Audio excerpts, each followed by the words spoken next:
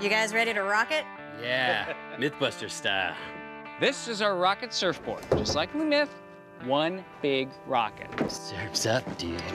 Now, because we don't know exactly what's gonna happen, we're gonna use Buster. And because Buster can't stand, I've built this back at the shop. We're gonna attach it to this and see how it goes. Nice pose, dude. This is our rocket motor stand. This is what goes inside of it. It's a Cesaroni K motor. You may remember from our James Bond ejector seat episode, 4 of these is enough to launch a guy straight up in the air about 25 feet. Fire!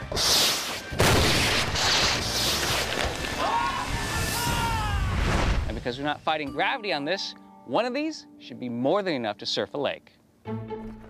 The actual details of the rocket in the myth are few and far between.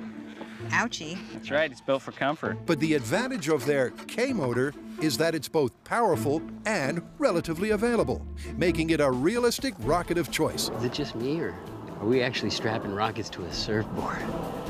With Buster ready to ride, all that's left for this surfing saga is a helping hand.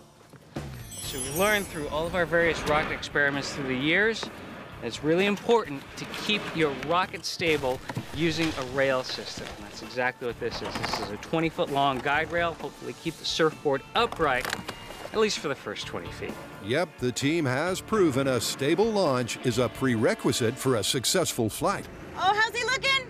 All right, we're good. I hope this goes well, because if it does, I think I might want to go for a ride. Contrary to the "don't try this at home" mantra, Tori's keen to take a turn to test this for himself. All right, we're wired. But first, let's see how badly Buster gets busted up. This is Rocket Surfer with one big rocket. Here we go. In 3, 2, 1. That looked a little dangerous. That is a lot of thrust. Dude, that was a crazy flight.